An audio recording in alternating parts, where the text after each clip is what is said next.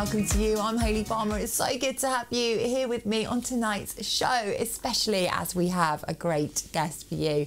Yes, it's actress, TV presenter, singer and dancer Claire Sweeney. And here is what happened when I caught up with her. Claire, it's great to have you on the show. How are you? I'm good, Hayley. I hope you're well. I am. I'm dead chuffed you're here today. I wrote to you and I thought, fingers crossed, I can get Claire Sweeney on the show. And I'll tell you why, because I'm obsessed with your Instagram, with that Tony. I literally am living for that. I can relate to practically everything you're saying on there, Claire. It's hilarious. Thank you so much. He's a bit of a tinker. Sometimes I don't know he's filming me. And then it really catches me, you know, every morning when I've got no makeup on. I've just done the school run. Honestly, yeah. I need more. I need a little dose of that every day. It's just brilliant. So thank you for that. Thank you for giving me life in these winter mornings. But we're going to go into your first song choice, Claire. Can't Take My Eyes Off You, Frankie Valli. What a song to kick off with. Why this one? Isn't it? So, you know, I'd heard this song. I used to sing on clubs when I was a teenager, all the social clubs. And it was like a stable song in most male singers' repertoire. So I've just heard the song for years, you know, and I didn't really know much about Frankie Valli. And then I saw Jersey Boys, the musical. Oh, isn't it wonderful? It was one of those shows, and I thought, oh my God, I didn't realise that was their song. That was their song. Yeah. And then when this song come on, with the trumpeter just walking across the scaffold and at the top of the stage, I was just elevated, you know. It was wonderful. Yeah. Fills me with joy, that show and this song. Oh, me too. Yeah, it's a classic, and isn't it? Sorry, Hayley. It's also my song with my boy. It's our little song that we sing together. Oh, is it? Yeah. Yeah, we that. Sing it together. Love it. Well, this one is going out to your son. Here it is, Frankie Valli. Can't Take My Eyes Off You. Enjoy, and I'll be catching up with Claire after this.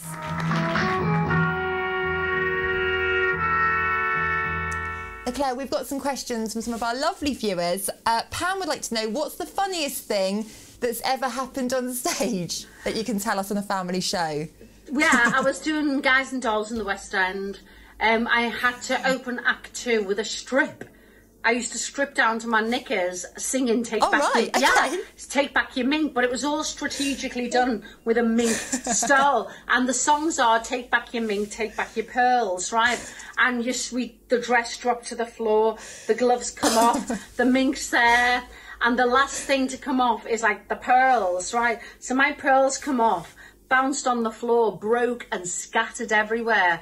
And the girls had about another 5 or 6 bars to dance while they were all falling over. And we're meant to be strategically covering our bare breasts on stage with the mink style. Well, we were all flat on the floor with our backs out, you know. So that was the opening of Act 2, yeah. Love it. Love it. Entertainment. Everyone got their money's worth that night watching that. And Lee says, if you weren't in entertainment, what would you do for a job? Makeup artist, special effects. When I was in Brookside, I was always getting beaten, battered and whatever. And I used to sometimes do my own bruises and cuts and sores. I really enjoyed. Yeah, I loved it. Yeah, that's really good because I'm sort of rubbish at art. At school, I sort of failed it, so I don't think I'd be very good. But that is quite a skill, isn't it? Well, yeah, I got the girls to teach me. So they used to, Claire's been beaten up again. Lindsay's been beaten up again. Oh, this is the set, Claire. You make a start. I used to love it. Love that. Well, we're going to go into your next song choice. Oh, yes. What an absolute favourite. Marvin Gaye, what's going on? Why this song? I mean, this song, I've listened to this song for 35 years now, and this album is a brilliant album, but the lyrics are so poignant, especially during lockdown and what's going on in the world. You listen to these lyrics now and they could be written today and they would still mean so much and be so poignant. Yeah, it's a wonderful song. We're going to play it out now, and we can't wait to see you after. I just want to ask the question. Who really cares? I want to rewind how everything started, Claire, because am I right in saying that you used to do disco dancing? That's what I used to do. Oh. Back in the day. Yeah, I started out. Well, I was a shy child. Were you? And I was obsessed with the TV. Yeah, and I was obsessed with the TV show Fame. Oh, yeah, with the leg warmers and, yeah. And I remember there was a dance school opposite my house called the Irene Crilly School of Dance. And I used to watch the kids queuing up.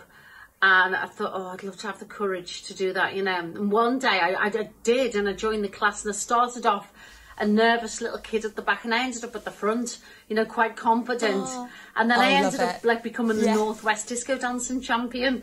I used to love it, yeah. Did you? Did you used to do the comps every Sunday? Yeah, that was it. The massive trophies when you won, they were great, weren't they? I used to crimp my hair and spray it pink.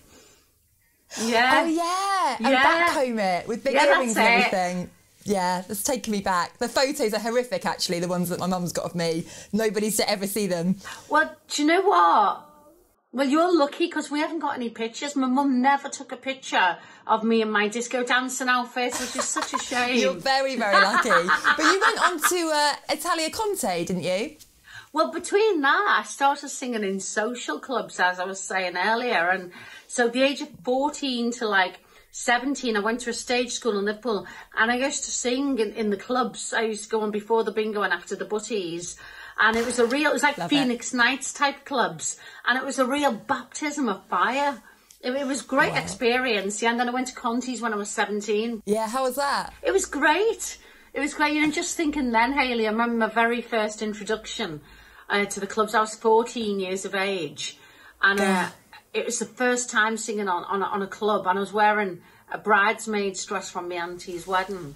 Oh. And the concert secretary came out, and he said, ladies and gentlemen, give the girl a chance now. She's only 14. Please welcome to the stage. Claire Jane Sweeney. By the way, the bingo tickets and butties are being served at the back of the room. And everyone got up and ran to the back of the room. No! And that was my first entrance on stage. Oh, Claire. I know. How far you've come since then. And I mean, I love your journey because you got into acting, didn't you? But, you know, how did that all come about? I fell into acting. Brookside, I mean, I was a massive Brookside fan. And there was an audition. They wanted a singer in Mike Dixon's band. And I couldn't make that audition. So my agent at the time said, oh, there's another audition, go along for that. You're not right for the part. They want a little scally, a rough and ready girl to play Jimmy Corkhill's daughter. Go for that. And ask them, will they consider you for the other part? So I went for the audition. And it's always the way when you don't really want something and you're cool about it, you often get it. And I got the part of Lindsey Corkhill. But I'd accepted a 6-month job on a cruise ship. No. And I had to choose between the two. So I did one episode in Brookside and I chose the cruise ships. God, I bet that was a great experience though. Yeah, travelling around the world though. Well, Hayley, I did that for 4 years on the cruises. And then I wrote to Mal Young, who was the producer of Brookside. I said, any chance of Lindsey Corkhill coming back? And the day he got the letter was the day they were moving Jimmy and Jackie into the close. Yeah. Wow. Yeah. That is and fate. doing a future storyline meeting, so I got brought in. It's just good timing. Talk about timing and meant to be. I know. That's what I love about things that happen like that. Yes. Well, we're going to go into your next song choice. A bit of street life. Okay. Oh, yeah. Okay. Why this one? This song is for DJ Fat Tony, right? Yes. Sweetest Combination is one of my favourite albums, Randy Crawford. And Tony's anthem, when he does his sets, is Street Life. He plays the most brilliant version of Street Life. And I've loved that song forever. And I just think of Fat Tony now when I hear this song. It's just everyone gets up and dances. Oh, what a tune. Well, this one, Fat Tony, is for you.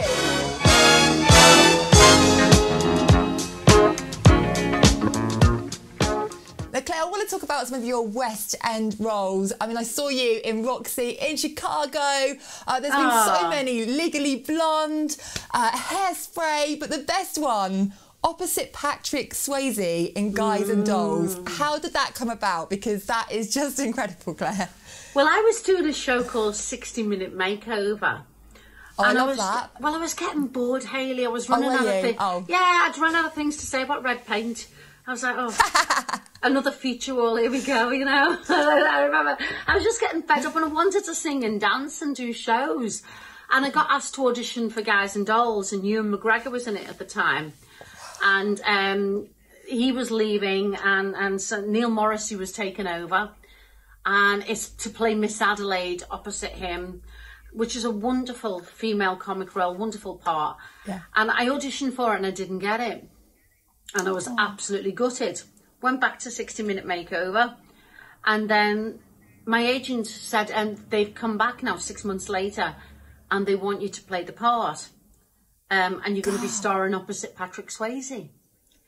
And so it meant me giving up 60-minute makeover. And my agent... Yeah, but I mean... Come on, Patrick Swayze. I say Patrick Swayze or a paintbrush, no brain, you know what I mean? Yeah. So I chose Guys and Dolls, obviously, and it was one of the happiest jobs I've ever done in my life. And it was just a great part, working with Michael Grandage, Patrick, and just brilliant. Jamie Lloyd, wonderful people, brilliant people. So did you get to kiss Patrick Swayze every night? Yeah, I stuck the tongue in. Yeah, every night. Oh, go on, Claire. Love it. That one for the team. Yeah. Oh wow, what an absolute dream come true. I know, he was lovely. That really is. He was every bit as nice inside as he was outside. Yeah. Yeah, he seems it. Really but kind. It's always nice when you meet your idols and you go, oh gosh, they are really nice. Yeah, no, he was really, really kind, really lovely. Oh, love that. And is there a role in the West End that you'd love to do that you haven't done yet? So there's 2 roles that I want to play. I would love to play Mrs. Hannigan in Annie. Oh, yes. Yeah, that'd be good fun. And it's a classic. Yeah, and like a childhood dream of mine was always to play Mrs. Johnson in Blood Brothers. Oh, that gets me every time, Blood Brothers, honestly, at the end. Yeah. I'm always walking out in tears. I know. I'd love to play that part. Yeah. Well, watch this space.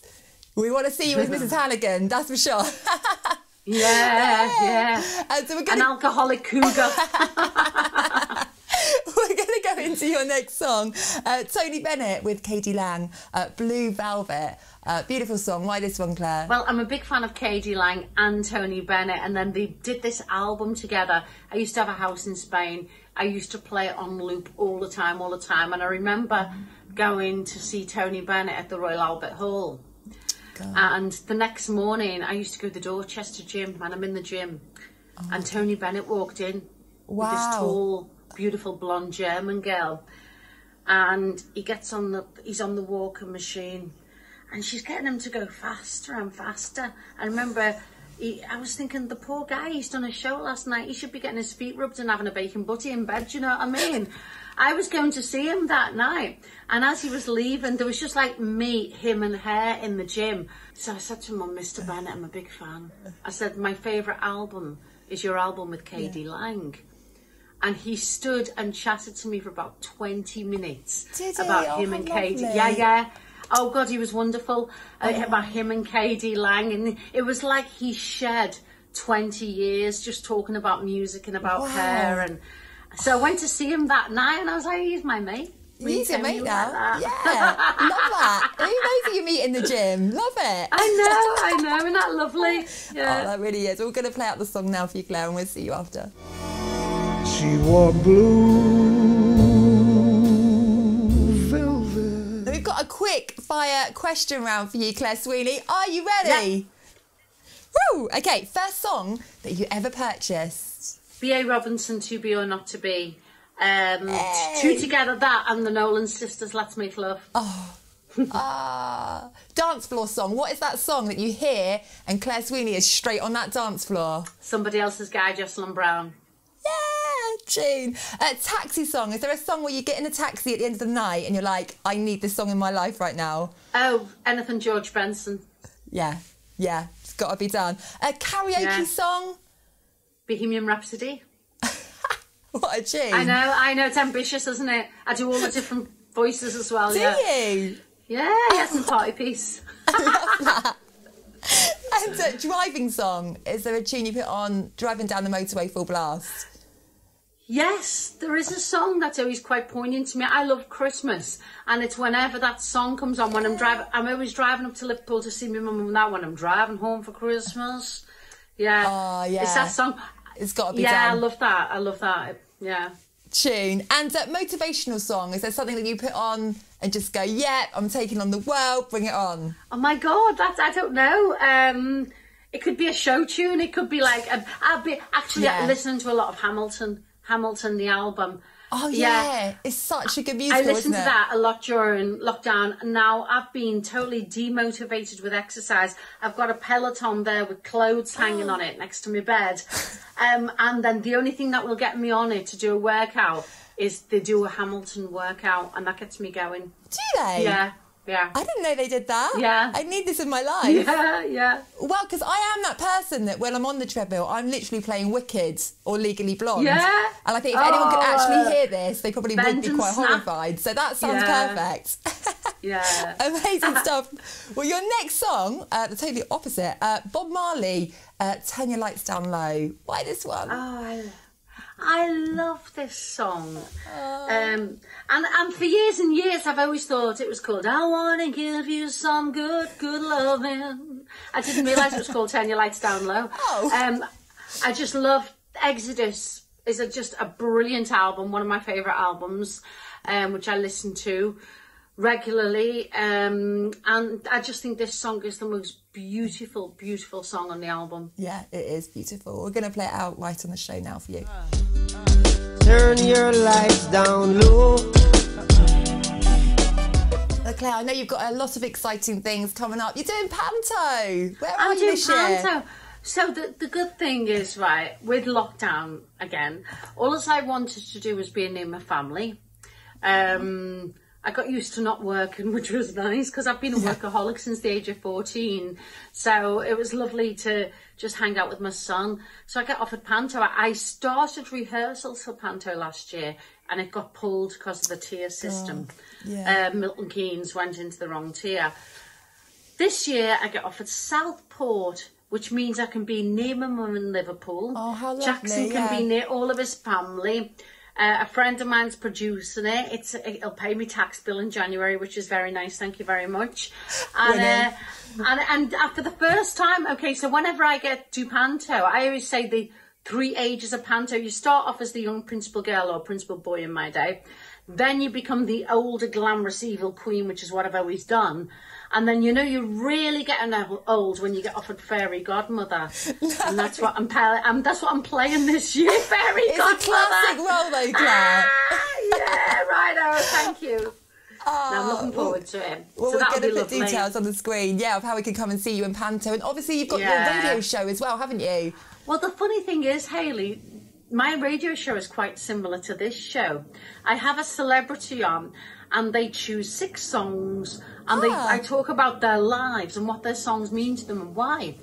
And it was, I did my first series in the height of lockdown, and because it was lockdown, everyone was so happy to just talk to someone different and, you know, just kind of feel a bit alive again, talking about music. And I got great people. I was getting like, you know, Paul O'Grady, Holly Johnson, Bill Redmond, and then I've just finished, well, I'm just about to finish series 2, and I'm doing John Bishop, John Culshaw and Carol McGiffin on my next few I'm tuning into that one because I don't know about you, but I love talking. That's my favourite thing. And then my second favourite thing is music. So it's a great combination, isn't it? It is, yeah, it is. And it was funny me choosing these songs because I'm normally in your position asking the questions. So for me to sit and choose the songs, I was like, oh gosh. It's quite tricky, isn't it, when you have to narrow it down? Because when someone asks you, you're like, oh, hang on a minute. But it's I love hearing people's stories, Claire. So I feel like it's the perfect thing to do. And speaking of which, your last song choice, A Wonderful World, Louis Armstrong. Why this one? It's a classic song, and I always dreamed of having a baby. And when I used to have my house in Spain, I used to play it full blast in the garden when I was in the pool. Sounds a bit flash, doesn't it? But and then I remember when I had my son Jackson, I remember having this song blaring out and my little baby, tiny baby in the water with me. And just thinking, I have never felt so happy and fulfilled in my whole life and listening to this song. And it's funny, it was a song that was played at my friend's funeral. And it always felt like a sad song to me, and then when I had Jackson, it kind of spun it round for me and evoked happy thoughts and memories for me. Yeah, oh, wonderful. We're going to play that out on the show now. But Claire, thank you so much for coming on today's show. We've absolutely loved it. Please keep up the Instagrams with Fat Tony, because we need that in our lives. We want more of those. In fact, twice a day would be great. Oh, God, no. Can you imagine? Oh, thanks, Hayley. I've really enjoyed it. Oh, well, thank you so much. It's a real honour. Thank you. It's Claire Sweeney, everyone. Thank you. I see trees of green. Huge thank you to the brilliant Claire Sweeney for being such a wonderful guest on tonight's show. And thank you to you at home for supporting the show. It really is very much appreciated. Thank you. Now, I will see you same time, same place next week. And we're going to leave you with Saturday Night's Song of the Week. Hayley Palmer, it's Pete Connor here from D-Ream. Thank you for all your support and for playing our new record, I Used to Believe in Love. Thank you. Enjoy. I used to believe in love. Now I believe in you. All of my dreams are gone. You made my dreams come true. I used to believe in love a lot, but now I see the truth that you're a part of me. I used to believe in love. Now I believe in you. When I was so much younger, I was so naive. I had this notion about love, I really, really did believe. And now that I've gotten older, life's gotten hold on me. I only saw the bad in everyone. I found the truth so hard to see. And you bring me hope, yeah, you bring me, you bring me hope, yeah, you give me, you bring me hope, yeah, you give me hope, yeah. I used to believe in love, but now I believe in you. All of the dreams are gone, but you made us dreams come true. Yes, you did. I used to believe in love a lot, and now I see the truth that you're a part of me. I used to believe in love, now I believe in you. I believe. I thought I was stronger, but I was weak. I was so in love with myself, I couldn't see the love in front of me.